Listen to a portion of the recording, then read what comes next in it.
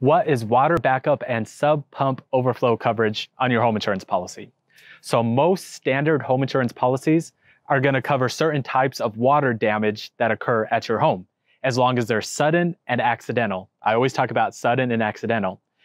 Some examples of that would be if a pipe bursts, or if a refrigerator water line breaks and floods your home. In most cases, that would be covered. However, there are certain types of water damage that is excluded on most home insurance policies. An example of that would be if water backs up through your sewer or through your drains, or if your sub pump overflows.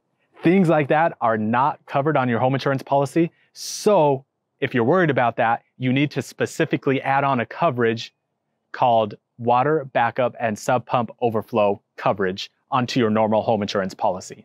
When trying to decide how much coverage you need, think of the worst case scenario and then go from there. For example, if you have a basement and your sub pump overflows, how much damage could be done? Or if you have a 2-story home and the sewage in the upstairs bathroom overflows, think of how much damage could be done there, and that's your answer as to how much coverage you need.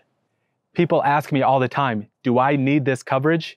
Here's your answer. If you have a basement, yes, you need the coverage. If you have a sub pump of any kind, yes, you need the coverage. If you have an older home with older plumbing, yes, you need the coverage. Keep in mind though, insurance isn't going to cover things that haven't been properly maintained or neglected. Basically, the answer is if you have a home and you have home insurance, you need this coverage. Just a few tips for you guys as to how you can avoid certain claims like this. I have 4 tips for you. The first thing is properly dispose of grease. That means not pouring it down your plumbing, not down your drain. Second tip, properly dispose of paper products. I know with this corona going on, you're probably flushing all kinds of crazy things down your toilet. Don't do that. Only flush toilet paper down your toilets.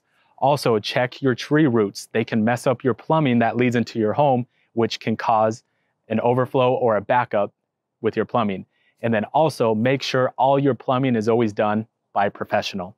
Don't do it yourself if you don't know what you're doing. Hire a professional, make sure it gets done correctly. So get this coverage and keep water out of your house and in the pool where it belongs.